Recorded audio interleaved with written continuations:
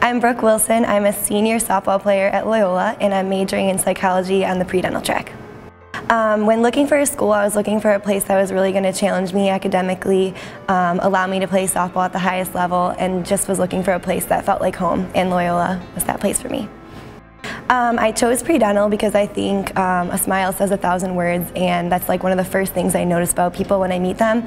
And so I wanted to go into dentistry to allow people to instill confidence in their smiles and just help others.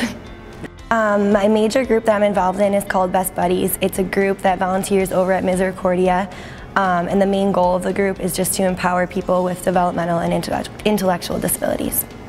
Over the course of this year, we have volunteered at the soup kitchen multiple times. We also have worked many different runs for different causes, such as the Walk for Hunger. And actually recently, this past weekend, we bought shoes for children in Chicago who can't afford them.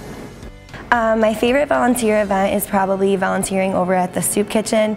It's so interesting to learn about the different communities in the Chicago area and like how they don't have the things that we just take for granted every single day.